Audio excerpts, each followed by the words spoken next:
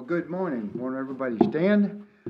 Uh, this is just my advice or me talking a little bit, but when we sing songs and when we are worshiping and everything, we're not doing that for each other, and we're not doing that for ourselves. And if we get this in our minds, what we're doing, we are praising God. We are worshiping God. When we're up here in the worship team and singing, it's not that we're singing out to everybody. Or when the specials are up here, I've heard specials, I heard one just the other day say, well, we're singing for the people, but we're singing about God. And I said, no, that's wrong. That's wrong. We're praising God. We're worshiping God. We get worshiped with it, but God's listening. And if we sit there in our minds saying, hey, God's hearing my voice, hearing me sing, and I'm worshiping Him, and He is pleased with that. So remember, when we're worshiping our songs and praising God, that's what we're doing. We're praising God. We're not doing it for each other. So with that in mind, page 54 of the Blue Books, let's just praise the Lord. Let's sing it out.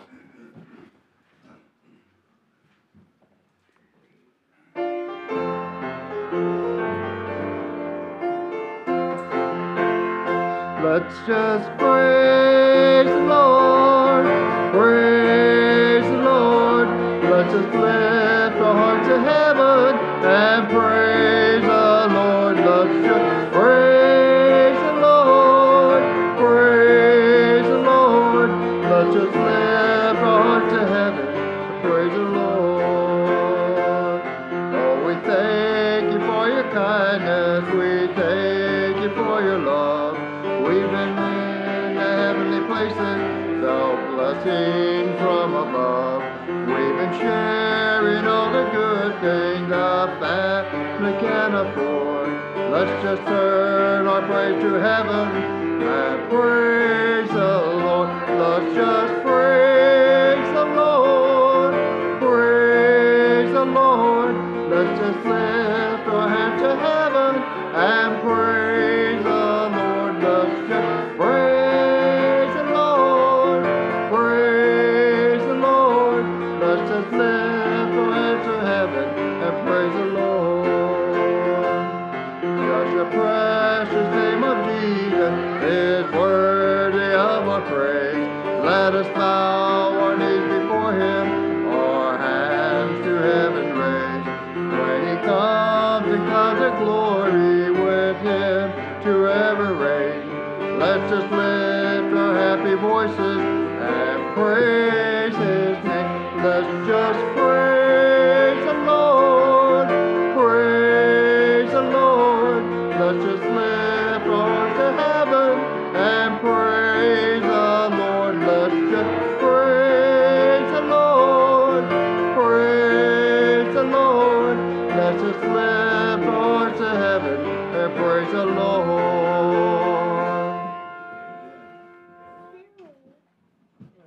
Sister Mary, can you please open us in prayer, please? Our Heavenly Father, we come to You in Jesus' precious name. Lord, we thank You for all Your kindness and all Your love, as the song has said. We want to thank You today for the rain, Lord. You know that we need the rain. Every good gift, Lord, that we ever receive in our life or ever to come, we recognize comes from Your very hand. Now, Lord, we're here for a special reason today. May we, as we walked into the church today, Lord, expect lost people to be here. Have we been praying, Lord, as the song said? When's the last time that we prayed? We saw a movement in our church, Lord. Send us, Lord, people. Help us to be busy in the kingdom, whether it's to visit, call, do something, Lord, that lets You know that we care about our church. We thank You for the visitor today, for Sister Elaine, who has come in. And Lord, she is, let her know that she is in a church that will love her. And Lord, pray for her in time of need. Lord, she has one now, and so Father, help her today. May she go away from here saying it was good to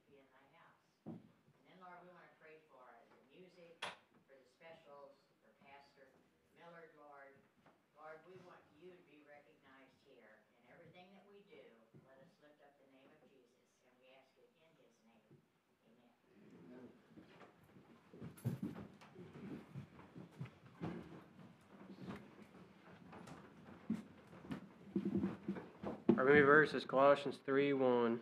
If he then be risen with Christ, seek those things which are above, where Christ sitteth on the right hand of God.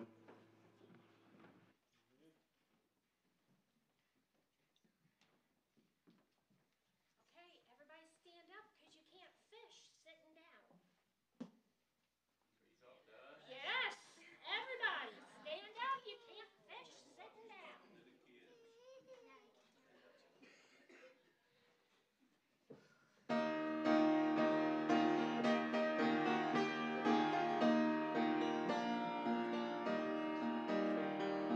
I will make you fishers of men, fishers of men, fishers of men. I will make you fishers of men if you follow me. If you follow me. If you follow me. I will make you fishers of men if you follow me. Hear Christ calling, come unto me, come unto me, come unto me. Hear Christ calling, come unto me, I will give you rest. I will give you rest. I will give you rest. Hear Christ calling, come unto me, I will give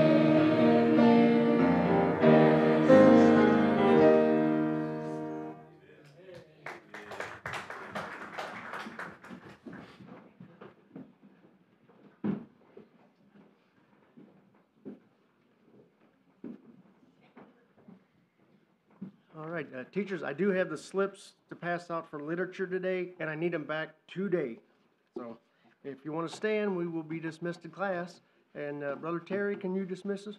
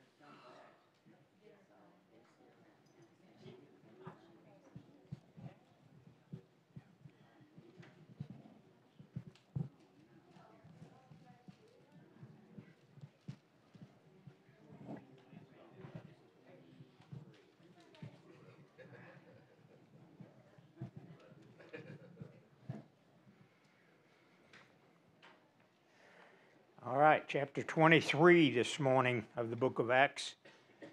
Paul will make his appearance here before the Sanhedrin court. Now, if you remember last week, he is going to appear before this mob that nearly would have killed him had not the Romans interfered. He gets a chance to speak to them, and of course he gives his testimony. And of course, Paul, being who he was, a Pharisee, and in his zealousness to do the will of God, he persecuted the Christian church. And of course, you and I know that. But he wanted these people here who were so zealous for God themselves that he knew what they felt. He was there one day, and of course, things didn't go too well. Of course, when you're talking to a mob that hates you, things are not going to go too well. And so, fearing for his life again, the Roman commander of the garrison here, and I'm going to call him, I saw his name someplace and could not find it again. Claudius something, but so I'm going to call him Claudius. He's the commander here at the post in Jerusalem, and he takes him from them, and then he calls a meeting. I want you to notice the last verse of chapter 22. On the morrow, because he would have known the certainty wherefore he was accused of the Jews, he loosed him from his bands and commanded the chief priests and all their council to appear, and brought Paul down and set him before them. Now what happened in this discussions afterward, when he was being interviewed or questioned or whatever by these Romans, they were going to scourge him, and Paul throws out his ace card, his trump in the hole. He said, "You're going to scourge a Roman citizen with no trial and nothing." And whoa, that changed things altogether. So he's going to appear back. This Claudius, pretty shrewd man. He's going to bring him back before the council under guarded conditions, and he will let them examine them. Now, Claudius his main concern is keeping calm in Jerusalem, because the Jews were notorious about little uprisings all over the place, and he had to squelch them all the time. This is a feast of the Passover, but a lot of people, a lot of Jews in Jerusalem, so he didn't want anything to bust loose here. He wanted to keep control of these angry Jewish people. So he calls the meeting before the Sanhedrin, and he's trying to find out if they've got enough charges against him to bring any kind of, anything against him. And so this guy knows that Paul has rights as a Roman citizen. He's going to make sure that he's dealt earnestly with him. And that's where we're going to deal with this morning, chapter 23. Paul will appear before the Sanhedrin again. By the way, we'll tell you a little bit about this court. They said that it's set in a semicircle. The first 3 rows is where the what they called the learned men sat. And then, of course, this court was made up primarily of Sadducees. There were Pharisees in this group, very strong group of Pharisees, which Paul will appeal to here very wisely in his defense. So, Sadducees, not very friendly guys. This is the aristocrats, and this is who he'll be talking to. And by the way, as soon as Paul opens his mouth, he makes the high priest mad. He makes the other people mad when he claims his innocence. Let's read. We'll read a little here and see how Paul does. Verse 1 of chapter 23. And Paul, earnestly beholding the council, said, Men and brethren, I have lived in all good conscience before God until this day. He's declaring his innocence, and he's declaring his conscience that is clear. Now, you say, well, how in the world could he do that? Well, I don't know if I can explain this or not, folks, but Paul was. When Paul was persecuting the Christian church, his conscience, he thought he was doing something God was pleased with. Trying to stamp out this new group that had risen, this people in the way. He thought his conscience was telling him this. See, the problem was Paul's conscience was not under the direction or motivation of the Holy Spirit. So once he got converted, God changed. His conscience became different. And that will happen to you, folks. When the Holy Spirit comes into your life, your conscience changed. So what light Paul had, he done in good conscience. So that we can understand. So you say, well, as we look at it, when Paul said, I'm clear of all, this not only made Ananias mad, it made those Jews who were so mad at him that they've already tried to kill him a couple of times. They've kicked around on him and beat him and whatever. Here's what happened here right away. Now, remember, this meeting was called, this ain't an ordinary meeting.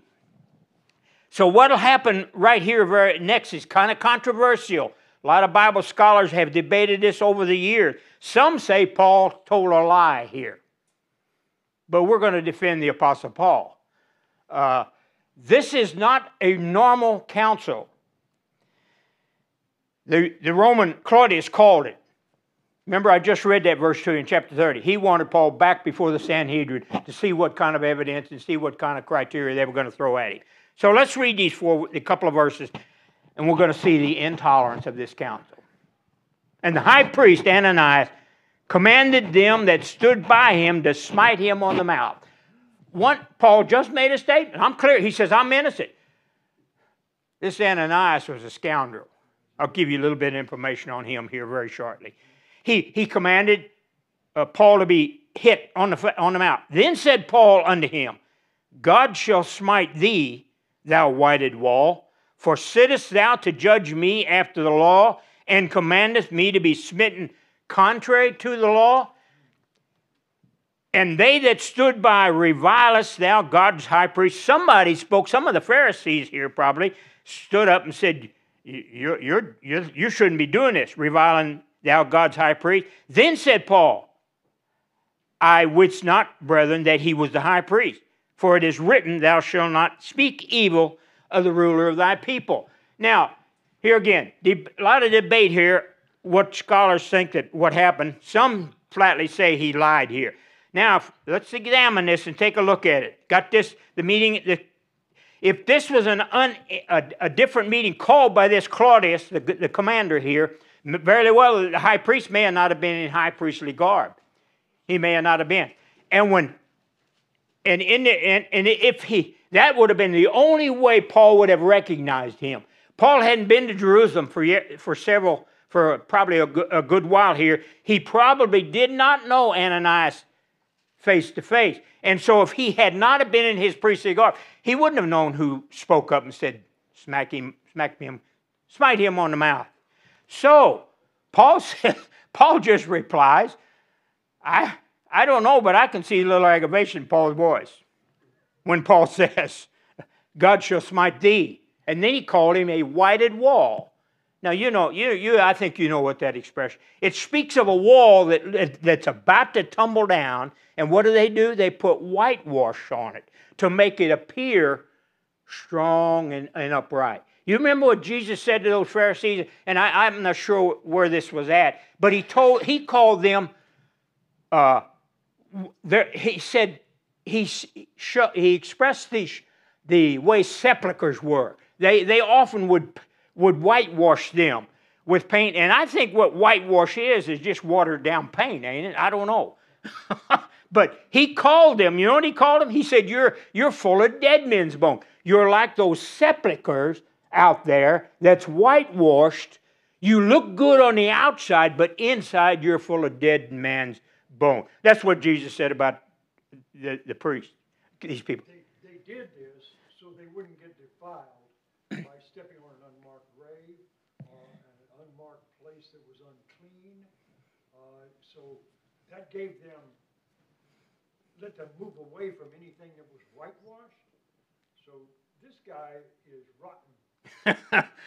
Indeed. Indeed he is. He is rotten to the core. So, when he just speaks up, if Paul had not been looking right straight at him, he wouldn't have known who spoke up. And so he defends himself here. He said, and of course he jumps on him right quickly. He said, how can you're going to sit in judgment of me, have me to be smitten before I'm found guilty of anything?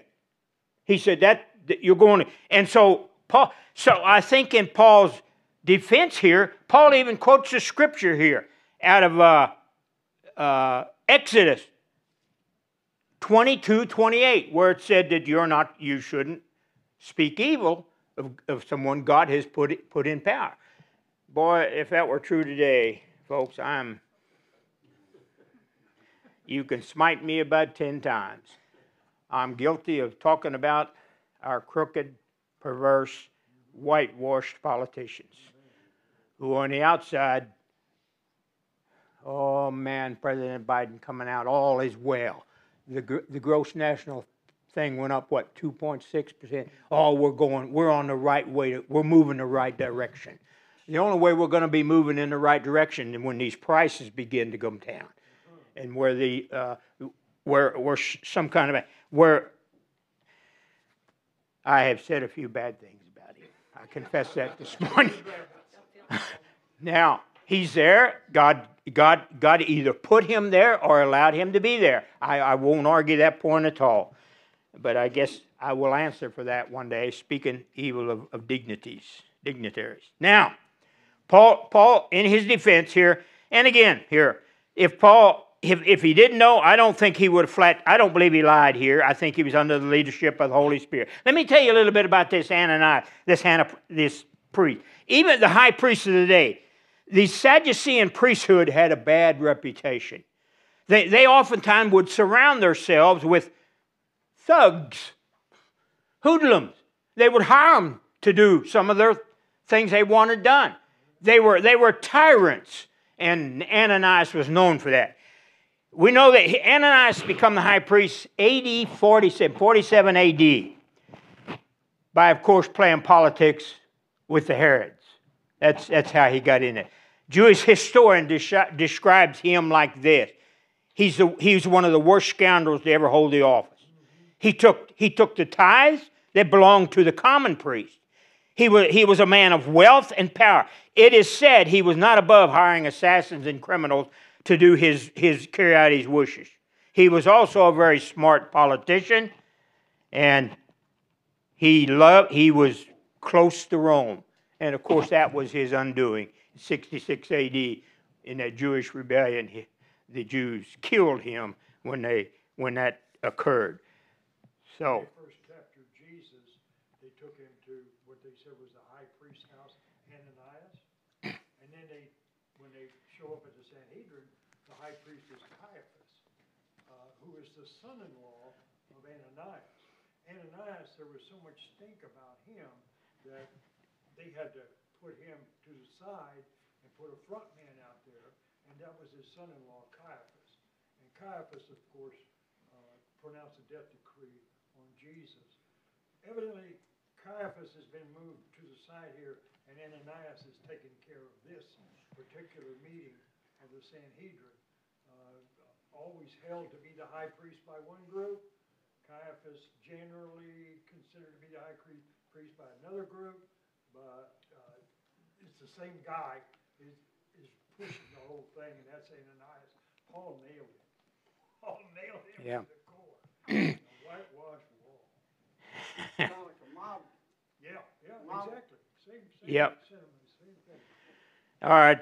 Right away, there's going to be a disruption. And I think, notice what verse 6 says about Paul here. But when Paul perceived that the one part were Sadducees and the other Pharisees, he cried out in the council, "Men and brethren, I am a Pharisee, the son of a Pharisee, of the hope and resurrection of the dead, I am called in question." Now, the main objection these Jews had, of course, was Paul teaching that Jesus Christ rose from the dead. They didn't want to assert to that. That's the one thing they hated. So Paul knew something here. He's going to get really the main thrust of this away from him. The heat of this battle, he's going to bring up this. He said, "I'm a Pharisee," and he said, "of the hope and resurrection of the dead." And when he had so said, there arose a dissension between the Pharisees and the Sadducees, and the multitude were divided. Of course, we know why. Here's why. You know what the Sadducees believe. For the Sadducees say there is no resurrection. And of course, they did not believe in angels, nor spirits of any kind. But the Pharisees confessed both. Now, my writer went on to say that the Pharisee group that was in the Sanhedrin, even though they were outnumbered, they were very outspoken, and they apparently had some power.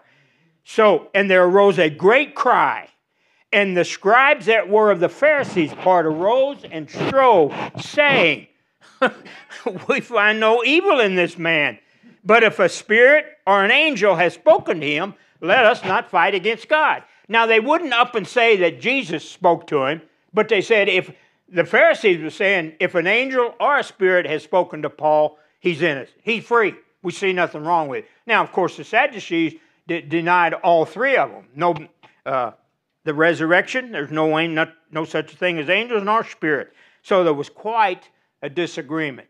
In other words, the heat was off Paul for a while, and there was a let me say something here this morning about this. A Pharisee back then could be saved, could be converted, and continue to be a Pharisee.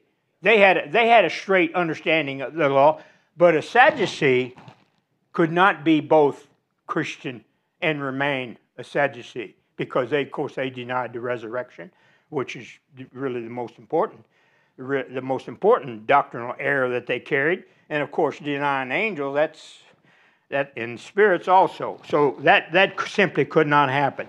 So Claudius now, I believe, is overseeing this meeting. He's the one who called it, and I think he was present at it, and I think he may have been the moderator for a time or two. He saw what was going on. And verse 10 says this, "And when there arose a great dissension, the chief captain, fearing lest Paul should have been pulled in pieces of them, commanded the soldiers to go down and take him by force from among them and to bring him into the castle." So the argument grew so intense that Claudius got worried. You know, he saw this just a few days prior to this, whenever they dragged Paul out of the temple and attempted to get at him later on in chapter 22, long about verses 22 and 23. They would have grabbed him then had not the soldiers rescued him. So he took him out of here before it got too bad, and that night, or the night maybe the following night, the night following, verse 11, the Lord stood by him and said, "Be of good cheer, Paul, for as thou hast testified of me in Jerusalem, so must thou bear witness also at Rome." Now, we sit here and wonder how Paul went through nearly, a little over maybe 2 years, a little over 2 years imprisonment at Rome and the things that was going on. He knew the Lord was with him. He also knew that nothing was going to happen to him until he made his way to Rome and was going to witness there. You remember when Paul first got saved, and what was the guy's name that he was supposed to go see? I want to say Ananias. And what was his name? Zechariah? No, not Zechariah.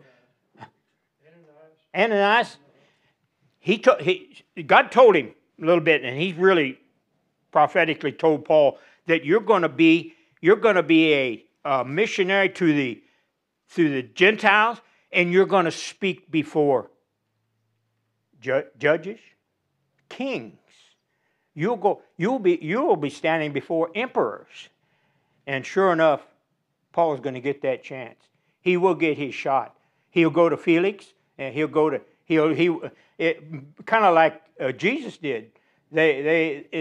One not wanting to, didn't know what to do with him, shipped him off to the other one. The other one looked at him and judged him and sent him right back. But this is really what's going to happen to Paul. He will get his shot at going to Rome and speaking to the big boys, and he will. The assurance from the Lord. The Lord stood by him the following night. Be of good cheer, Paul. Be of good cheer. Even though the mob wants to kill you, they would too. But he said, be of good cheer, for nothing's going to happen to you until you make it to Rome.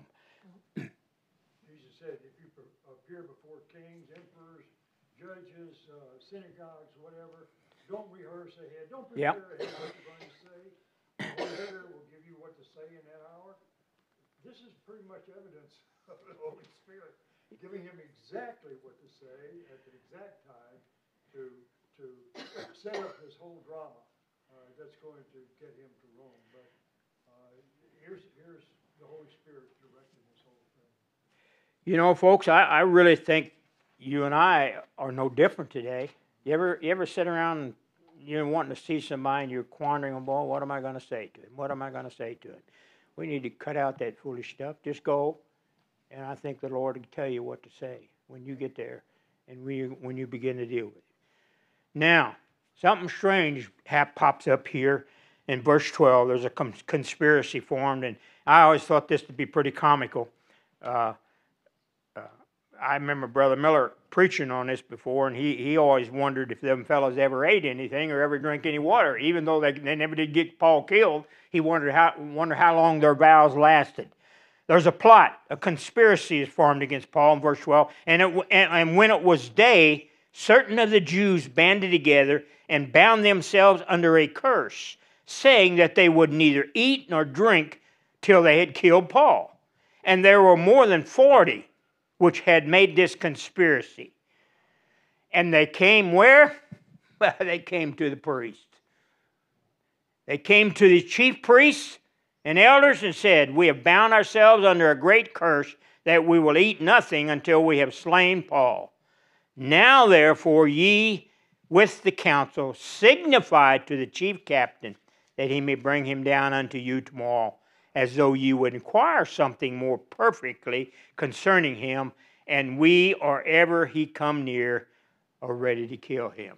Now, the plot is, these guys got together, 40, right around 40, got together and vowed a vow, we'll not eat nor drink until this man's dead.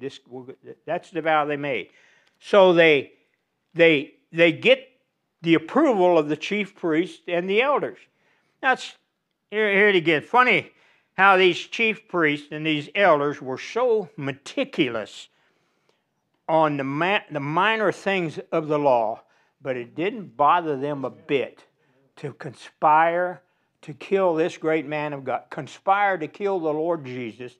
These people were the strangest people I've ever seen in my life. But, of course, that's the way most sinners are. They simply don't understand. This report, there's a plot. So you go tell Claudius, we want to have another meeting with some more, we want to do some more interrogating with him. And when he comes down, we'll just overrun him. We'll kill him as soon as he gets near us. We'll kill him. Now you would think that these 40 men would vow to one another, this has got to be kept secret, fellas. This has got to be kept among ourselves. but somehow it leaked out. And we don't get much information here. Scripture doesn't tell us. Luke didn't fill much in here. But when Paul, here's verse 16, and when Paul's sister's son, that would be Paul's nephew, heard of their lying in wait. Somebody leaked something out, and we know nothing of Paul's sister, nothing of her son. The question may be, well, I wonder if they were believers. Well, we don't even know that. We do know one thing. This boy probably thought a lot of his uncle to the point that he reported it. No, they're lying. He went and entered into the castle. First of all, he went to Paul in the prison, and he told him. Then Paul called one of the centurions unto him and said, Bring this young man unto the chief captain, for he hath certain thing to tell him. So he took him, brought him to the chief captain, and said, Paul the prisoner called me unto him, and prayed me to bring this young man unto thee, who has something to say unto thee. Then the chief captain, now I think this would be this Claudius fella, he's the chief captain of the garrison, took him by the hand, and went with him aside privately, and asked him, What is it thou hast to tell me? And he said to him, The Jews have agreed to desire thee that thou wouldest bring down Paul tomorrow into the council, as though they would inquire somewhat of him more perfectly. But do not thou yield unto them, for there lie in wait for him of them more than 40 men, which have bound themselves with an oath that they will neither eat nor drink till they have killed him. And now are they ready, looking for a promise from thee. What scheming, really murderers we have here.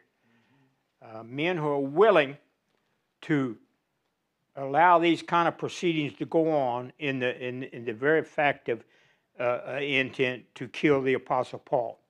Now, you remember I told you earlier on, and I found this out by, of course, reading, that the Romans had allowed the Jews to execute people by stoning if they broke one of their laws. I guess the mob, thinking it's okay to beat him to death, because that's what they would have done had not they had not rescued Paul. Of course, they did not allow them to crucify anybody. I don't know what the difference here is. You're going to kill somebody, different ways of doing it. But anyhow, I guess these 40 men wasn't using their head. Had this happened, Claudius would have surely tried to rescue Paul. It would have been quite a scene. Quite a lot of things could have happened, especially if any of these Roman soldiers would have either got wounded or killed. It would have been a pretty serious thing, which, by the way, the finding out about this was really fortunate for the Sanhedrin court and for these fellows who were involved in it, because Rome would have spoken back pretty harshly, and this Ananias, of course, being the chief priest, was a scoundrel, but the Roman overseers too were pretty rough on the Jews also. So this plot here that was revealed was probably a good thing that it was. And so the young boy tells him, don't yield to this. They're going to want you to bring Paul down to the council meeting, and as soon as he gets near, they have vowed to kill him. So don't do this. So the chief captain then let the young man depart and charged him, See thou tell no man that thou hast showed these things to me. And he called on it. He's got a plan. He's going to get Paul the heck out of here. He's going to get him out of here before anything happened. He called on him 2 centurions, saying, Make ready 200 soldiers to go to Caesarea, and horsemen 70, 70 men which I would call cavalrymen, and spearmen 200 at the third hour of the night. He's planning on getting Paul out of here at 9 o'clock that night under the protection of 470 Roman soldiers. 200 heavily infantry. Now, I suppose the only difference in that and the 200 spearmen, perhaps these spearmen, that's all they were called light infantry. They only carried perhaps a spear for a weapon. Now, if you've ever seen a picture of a fully armed Roman soldier, boy, he's got the garb on. Carries a big old shield. He's got a sword. Most of them probably carried a lance of some kind also. So they were heavily infantry.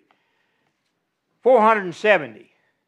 One guy said he really had 471. He had the Lord protecting him also, which was by far the most important one. Now, it's good to have security around you, but when you got God around you and you're in the shelter of His arm, you can't get any better than that.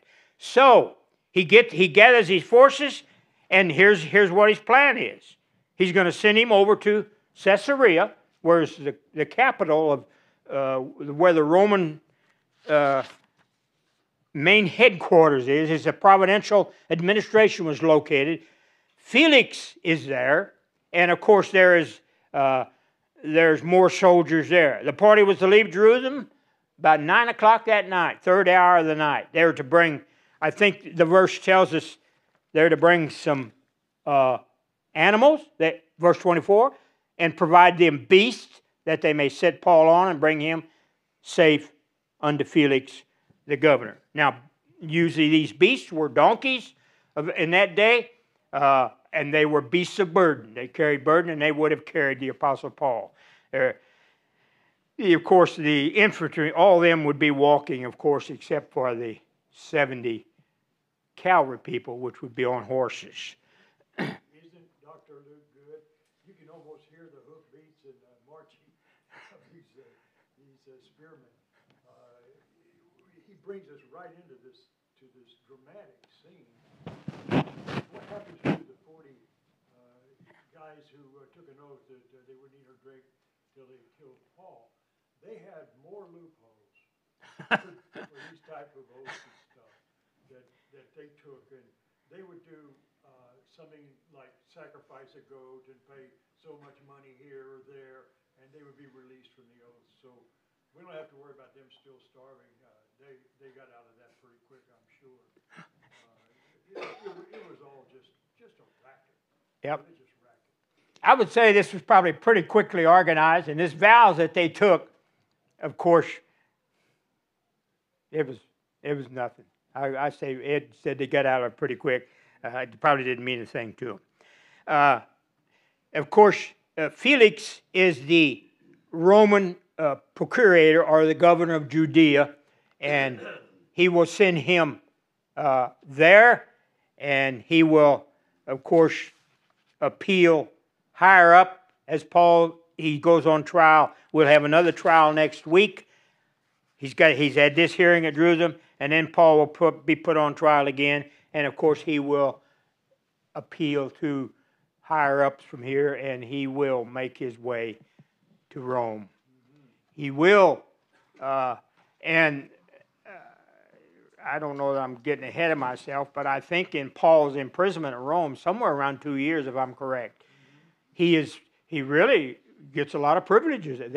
He gets, after he's there a while, he gets visitors. He's really kind of allowed to roam, move around, and he does a lot of witnessing while he's there. You'll be 2 years in Caesarea too. Really? He'll be Yeah. trying to get a bribe out of him. I didn't know that he'd be there that long. But anyway, Paul, of course, is heading to his last, and I think he knows this. I think he's, and when he will write his final book to Timothy, his final saying, he declares in there that he's done, and he pretty well knows it. And of course, he will die there at Rome. But the lasting effects of this great man has not died, and did not die. Of course, he's very alive today. All right. I thought I'd be longer on this, but I don't. I think we covered everything, didn't we? Good story. Yes, sir. Thank you.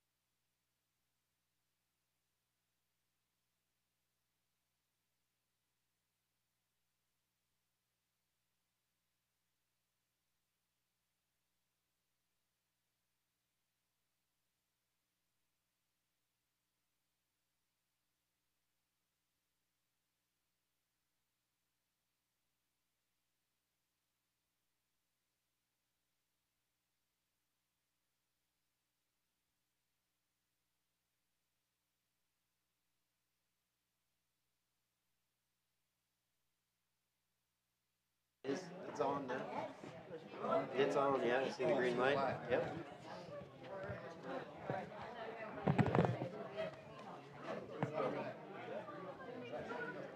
This one has been causing issues. It doesn't turn on or it doesn't show the right one. So this is the only one. So look at the plug to see if it's plugged into something else.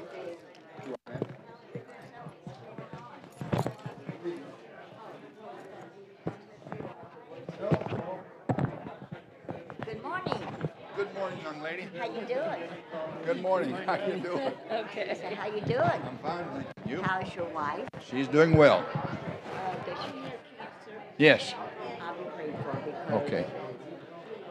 they gotta heal her. Right. Well, thank you. I appreciate it. That goes through all the United States, and I'll put her on it. Okay. We appreciate it. Sure do. She'll make it. God Oh, yeah. will, she'll make it. Oh, yeah.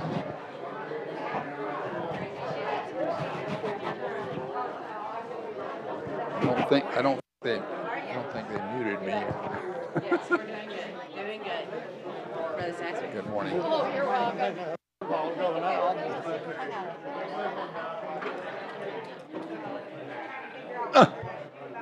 Oh.